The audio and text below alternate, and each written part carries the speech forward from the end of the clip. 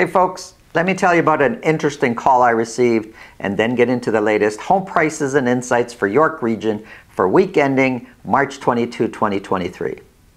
I received a call from somebody who watches this channel here, and they told me that they went to an open house, they really love this property, they spoke quite a bit to the agent, and they're thinking of putting an offer through the listing agent, but they were looking for my advice on this property. Now, normally, when somebody's already engaged with an agent, I don't get involved. Sorry, but I can't help you in that circumstance.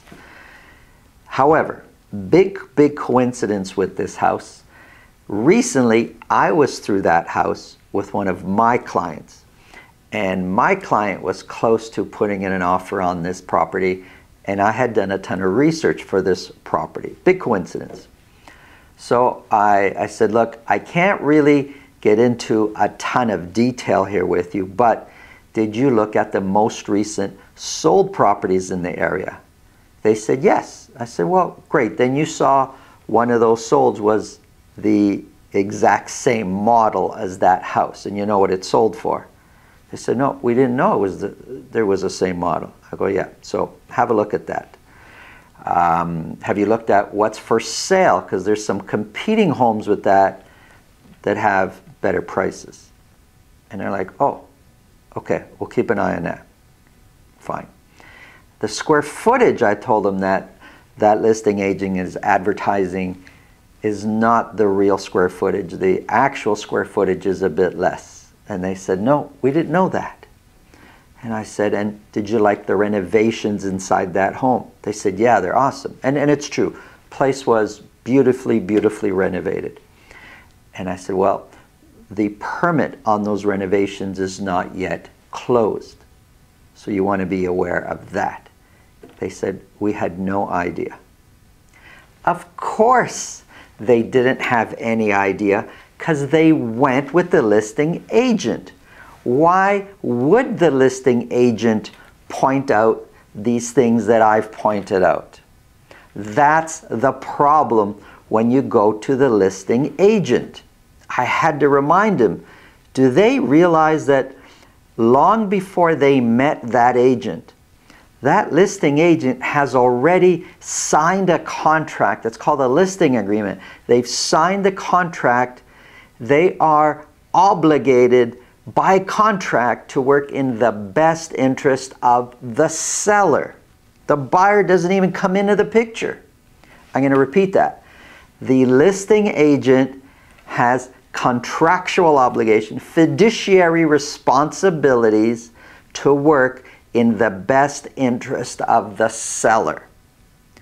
So why would the buyer who shows up out of nowhere feel this listing agent's going to do what they can to get me the best price and protect me? It's just not going to happen. I've been a realtor for a while. I've got lots of experience, and that story there of going directly to the listing agent doesn't normally end as well as the buyer thinks it's going to end. If you think this video can help somebody you know, please pass it along. If you get value, subscribe. Let's get into the numbers.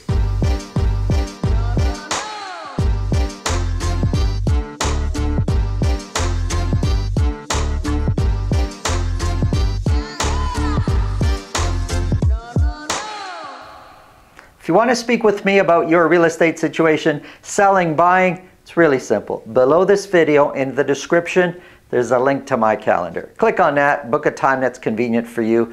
This way, I'll know ahead of time, and I'll make sure my calendar's organized so we can talk about whatever's on your mind. You know, demand is strong. As a realtor, when I sell a property, I can see the kind of demand there is for that property. And when we work with buyers, we can see the competition. We can see how busy showings are. We can see it out there. I can't take you in the field with me to show you, but I've got numbers. Let me show you through these numbers that kind of point to demand being strong. We're going to start off with Vaughan. This is detached properties only. Week ending March 22nd is the last full week I have, and it's broken down by week for a whole year. 26 detached properties were sold, and over the last 4 weeks we've been 26 to 30. It hasn't really changed too much. Average sold price has come down a bit, $1,710,000.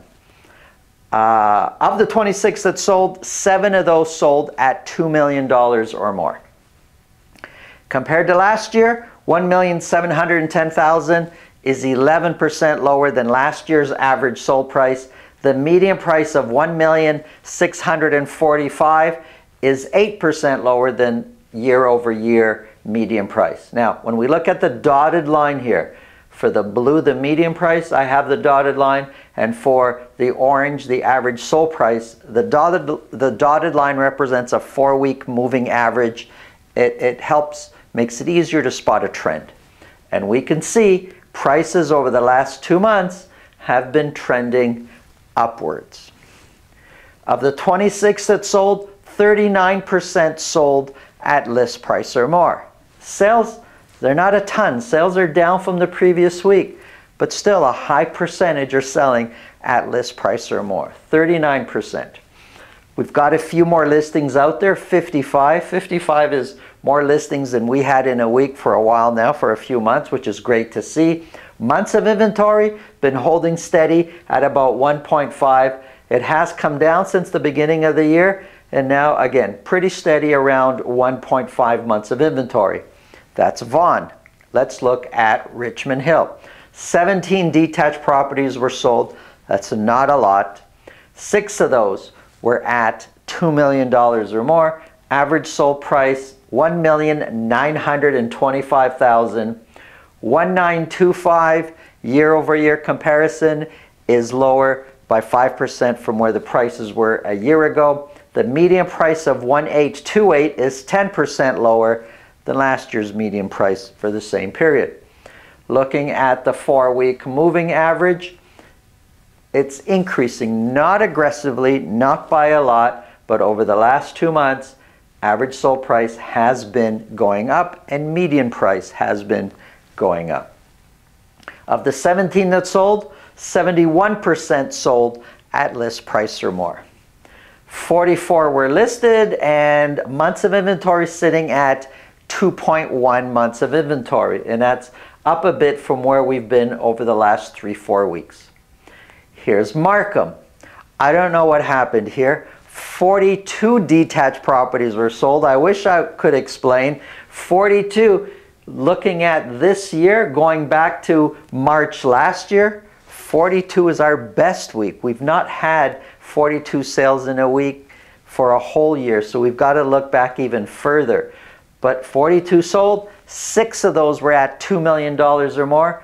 Average sold price came way down, $1,653,000. 1653 is 23% lower than where the average sold price was a year ago. The median price of $1,598,000 is 16% lower than the median price a year ago. And again, looking at the 4-week moving average, prices are trending upwards. Sales sold 15, 21, 42, 69% of those 42 sold at list price or more. There's a high percentage selling at list price or more. If there wasn't a lot of demand for the few listings that were out there, and it's really a combination of supply and demand. Supply is very low. Demand in relation to the supply is high. We wouldn't get 69% selling at list price or more if buyers weren't competing for properties and willing to pay more than whatever price it's advertised at. 47 were listed. Months of inventory, because of that huge influx of sales, the new math shows months of inventory sitting at 0.7. I imagine over the next week or so that'll kind of increase a bit to level off, but right now it's sitting at 0.7. 14 is the average days on market. Those are detached properties. Let's take a look at condos for all of York region. 49 condos were sold. 2 of those were at $1 million or more. Average sold price is up from the previous week, sitting at $718,000. And we can see what's been happening with average price there. Now 49 sales in 1 week. If we go back a whole year, we had 1 week here at the end of August where there was 54. We had another one at 49, but we've got to go back almost a year to be at 49 in a week. So 49 is a pretty good week for condo sales in York Region. 718,000 is 11% lower than where the average sold price was a year ago. The median price of 665 is 16% lower year over year. And if we look at the 4-week moving average, both average price and median price have been increasing over the span of the last 2-3 months, but increasing gradually. It's not an aggressive type of increase, but prices are going up. Condo prices, that is. 49 were sold. 41% of those 49 sold at list price or more. Prices are going up. The percentage of condos selling at list price or more is going up. It's getting more competitive in the condo market right now.